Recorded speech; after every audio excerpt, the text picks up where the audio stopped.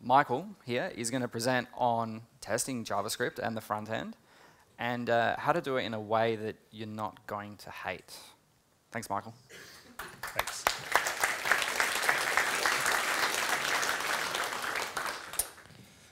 Thanks, Michael. Today I'm going to give a talk about testing JavaScript.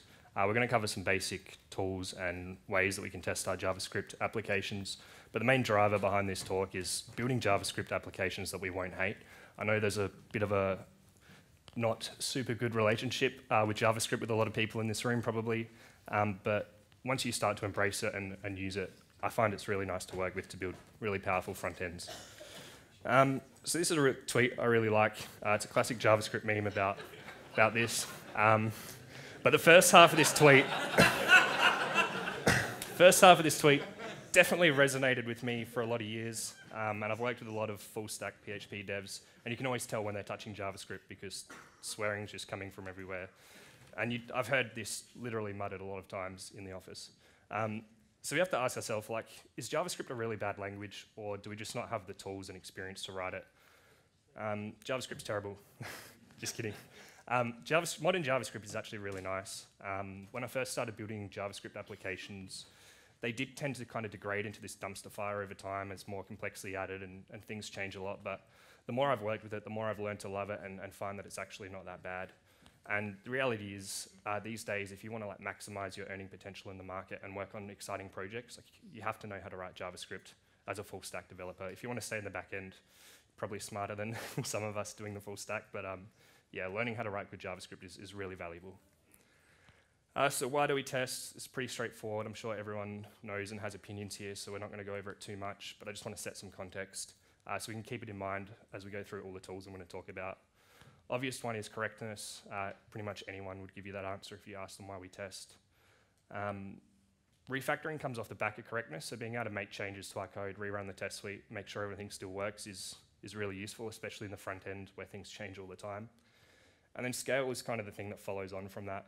The obvious thing of scale is your app complexity, like new features and things like that. But I think the one that kind of gets forgotten a lot is that scaling the number of developers on a team is also a real challenge. I've worked for a lot of early stage startups and scale ups where they've gone from 1 or 2 developers to 6 to 8 developers. And if you have good test coverage, it acts as really good documentation and means people can come into the team straight away on day one, make changes, push it, and if the test pass, they can have confidence that they're not going to break something in their first week. So really all 3 of these, in my opinion, can be summed up around improving the developer experience. So I write tests for myself, not because of some fundamental philosophy that if you don't write tests, your software is not good.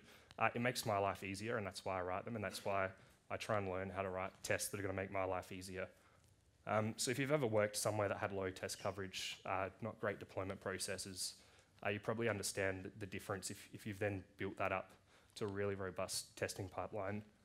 It makes a world of difference, and you stop hating work. So what do we test?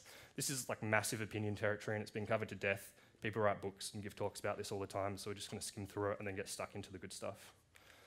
So I really love this tweet.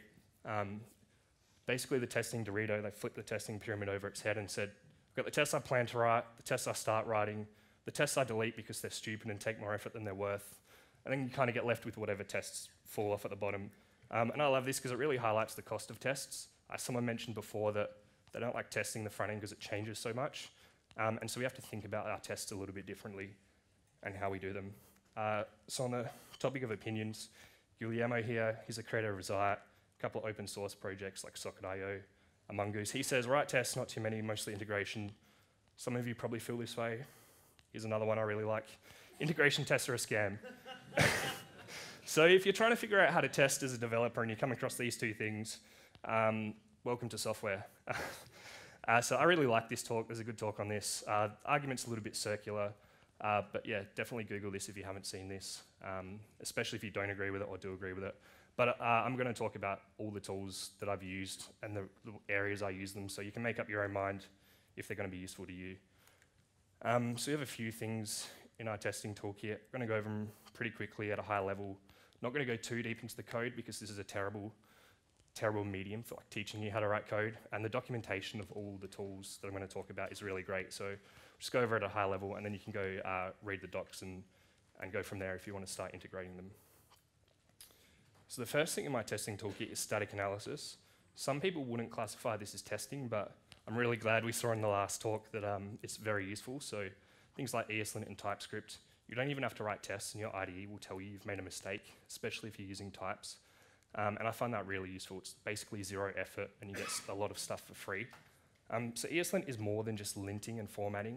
It does things like tell you if you're missing imports, you've got unused variables, unreachable statements, functions that don't do anything. So you get a lot of stuff for free when you use ESLint, and TypeScript as well, we saw, offers a lot of things. And I really like this because it's low effort, high return, and it just makes the kind of cognitive overhead of reading code all day a lot less when everything's kind of written in the same way. So on types, some people feel like this, and sometimes they host Laracon, but that's okay. There's a really good talk on this by Gary Bernhardt from Destroy All Software. Definitely check it out if you're interested in the whole type versus no type, which is kind of like a tabs versus spaces debate, in my opinion. Tests are examples. Correctness is hard to prove from examples. We know this is true because we have a word for this, and that's edge case. If tests had perfect examples, we would never have edge cases. And so it's really hard in the infinite realm of anything that could possibly happen to our code to write a test to cover all of that. Types, on the other hand, are categories, and categories can't prove correctness either, but what they can do is they can bound the world that we need to write examples for, and they also give us some nice compile time checks and on-the-fly checking in our IDEs when we write stuff. And if you're comfortable with types and really used to them, they're actually a really good form of documentation, and in my opinion, reading typed code is easier for me to read. But if you don't like types, don't have to use them. You can write perfectly good apps without them, but they're there if you want them. The only thing I will say though is if you're using Vue on the front end, which a lot of us are, TypeScript support isn't fully there yet, and you'll have to do a bit of tweaking and Googling and swearing to get that all working properly. But Vue 3, fingers crossed, should be really good. So now we get into unit testing.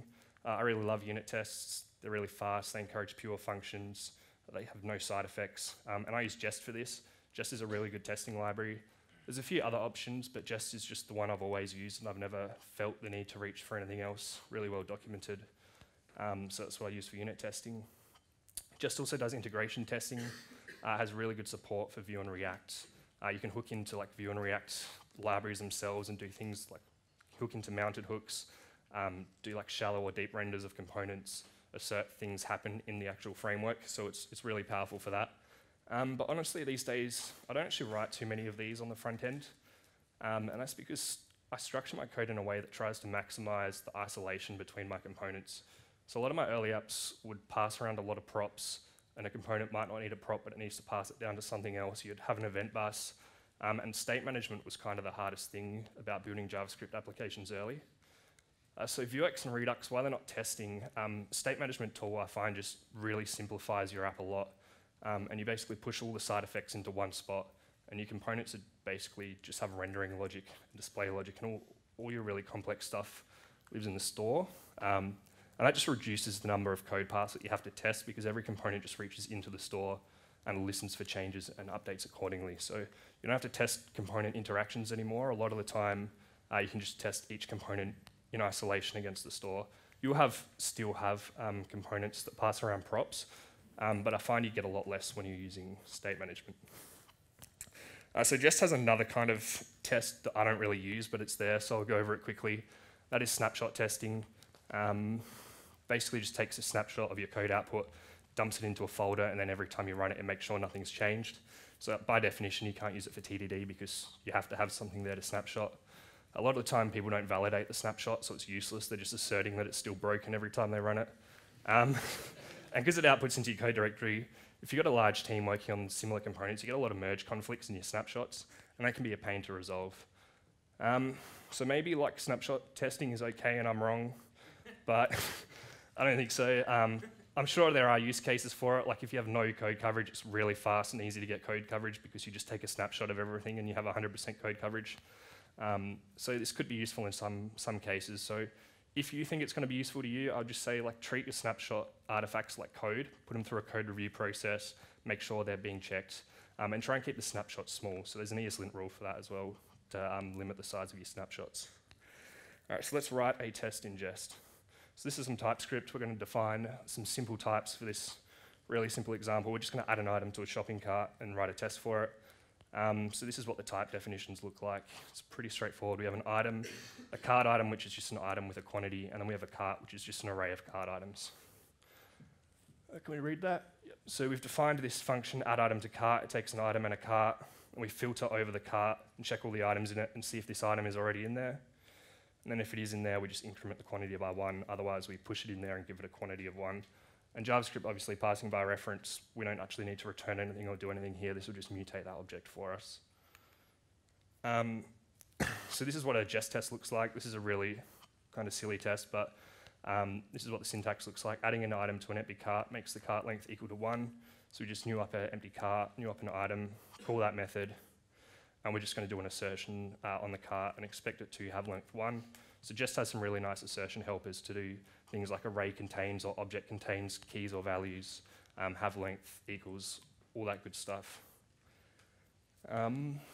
So I use WebStorm for writing JavaScript, and that has a really nice integration with Jest. You can basically just run it from your IDE, individual tests if you want to, and then it also gives you some really nice code coverage integrations.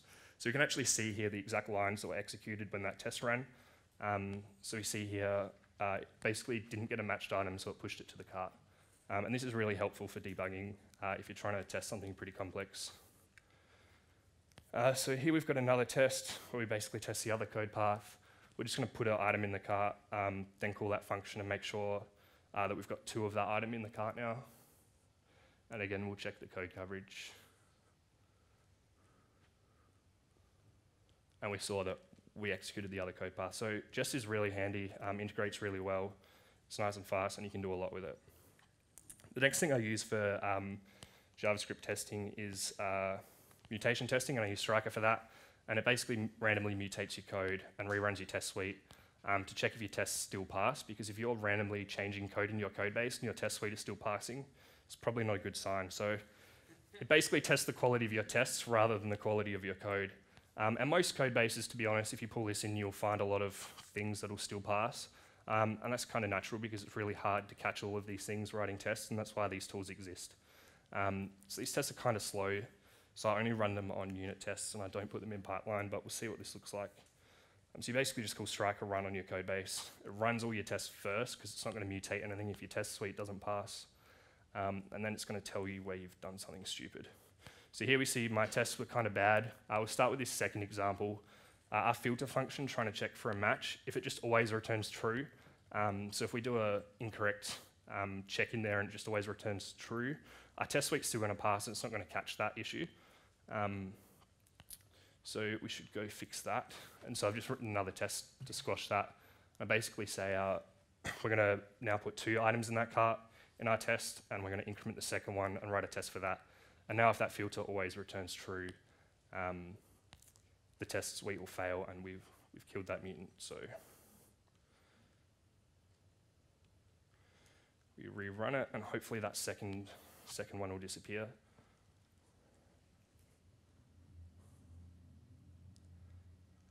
Cool, so now we've just got this first one here. It's basically just an object literal error. So our push function, because we just did a really crappy test on asserting the length of the array was 1, we could push whatever we want in there and that test would still pass. So we're just going to fix up this test a little bit here and do a proper assertion. So you can see this is really useful for just giving a health check on your test suite to make sure that, because we technically had 100% code coverage here, but we can see how we could have come unstuck refactoring. So just rewrite that, rerun it. Show you what it looks like if you're... So if you get this error when you're running Striker, it means your test suite failed, so it didn't bother mutating anything. And that's because we asserted the cart was an object, not an array. So we go fix that, rerun it. And it should hopefully be good. So as I said, I don't put these in pipeline. I just kind of run these locally from time to time just as a health check on the test suite. It's unreasonable to think that you'll always kill every mutant in every case. So you kind of have to make a judgment call on which ones survive and which ones you address. But it's a really handy tool for just making sure you have a robust test suite. End-to-end testing is the next tool. I use Cypress for this. Cypress is amazing. If you've ever used something like Selenium to write browser tests, you probably hate browser testing, which is fair, but Cypress is a really good tool. End-to-end tests I actually don't write too many of. They have a reputation for being like slow to write and slow to run. I don't really find them that slow to write with Cypress. I find it takes basically the same amount of time as writing a couple of unit tests. The reason I don't write many is because they're brittle and the front end changes a lot. And having to maintain all these end-to-end tests when marketing wants to split test something or add some promotion here, it just becomes a pain in the ass to maintain these tests. So I only write end-to-end tests for the really core workflows of the app. So the things that would make you worried for your job if they broke, or the things that are core to the business, like if you're selling something, make sure your application form works, or your quote generator tool works, or that you can go through a checkout process successfully. And all the kind of edge features that support that, I don't usually write these for. I just want to make sure the core business logic works. So this is what Cypress looks like. It gives you a nice kind of UI that runs through clicking on the test. This is just a small app I built to highlight this. It's for a client. They just basically e-commerce store. They have a warehouse and they just scan the items and ship them out. So a couple of lines of JavaScript to write this test. Runs pretty fast. You get that nice video output of what's happening. You can save these recordings and watch them. And it's actually a really nice tool, but again, I find them a little bit brittle, so I only write them for the important stuff. And the last thing is contract testing, which is something that I've started doing fairly recently as I've kind of got deeper into this separate front-end API. And this basically just tests that your API and front-end can still talk to each other. So if you're not using inertia or something like that, you kind of have a point of failure that you don't control if you have a separate front-end and back-end team. And that's your API. And if it's a private API, you don't really want to limit your backend team to have to version and deprecate everything. You want them to be able to make changes so long as they don't affect you. That's what contract testing does. So there's a tool, Pact, for this. It's really geared towards microservices, but you can use it for the front end. And they're really starting to invest in the open API spec and using this for front-end testing as well. So this is kind of how contract testing works. It puts something in between your consumer and provider, so your front end and your API, and it'll basically just like cache the requests you send from your front end when you run the tests, and then when your back end runs it, it'll forward those on to your back end while the test suite is running, and then it will cache the responses it gets from those, and then send those back to your front end. So you kind of get this nice integration test without actually hitting your production APIs or testing APIs. So this is really good because it means your backend can make changes, and if these contracts pass, they can confidently ship. They're not going to break your front end, because this does happen a fair bit if you have a lot of front ends talking to the same API. The reason this is useful because if you can do that with end-to-end testing and test your API that way, but the more you write and the more changes you have, you kind of have this increasing workload of tests to maintain. But you just need to write one contract for each consumer of each endpoint. And so the more you have, you kind of just get this linear effort. So there are a few things that you can't use contract testing for. So if you're exposing the same API that your front end is consuming to customers, so if you're allowing them to access an API for like a SaaS product or something, you can't use this because you don't control all the consumers of your API. So in that case, you'll need to use something like JSON schema validation and do proper versioning and deprecation if you want to make changes to your API. But if you're the only consumer of your API, you can definitely use these because you need to control both sides. So again, like public APIs that you don't own, you can't use this for because you don't control the upstream. Pass-through APIs, so if you have an endpoint, you're posting something to and it just dumps it on a queue and just returns back all good, it's not going to tell you anything because you're going to get the same response no matter what you send. So this is kind of the structure of the test you write for contract testing. So you basically do this like, given there is no user called Mary, if I post to users with this object, I get a 200 OK. So this is the kind of thing you do. But if you stick to the happy path, you miss like the case of different responses and response codes. You potentially don't have a robust contract. So you might want to write something like this, given there's already a user called Mary, when I try and create it, I get a 409 conflict. And so far, this is pretty good. We're covering a new behavior, a new response code. But you can get on a real slippery slope with contract testing. You can start doing stuff like this, basically doing API validation in your front-end tests. So we've gone past the point of contract testing here, and really these tests belong in your user service and validation. Your front end shouldn't really care about the validation, your API should handle that. Your front end should just care about handling the different response codes the API gives you. So one thing about people complain about with JavaScript apps is having to now handle your validation on both sides. Sometimes maybe, but I tend to just not do it. I just tend to ship it to the API and let it tell me what went wrong and just handle that. So yeah, don't write these kind of tests if you're doing contract testing, because this is going too far and you get a really tight coupling between your contract. It makes it really hard to change anything. So that's basically all the tools that I wanted to talk about at a high level.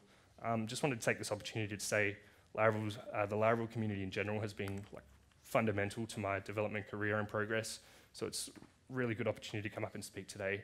And yeah, everyone's doing an amazing job putting out content and packages. And yeah, thanks for letting me speak.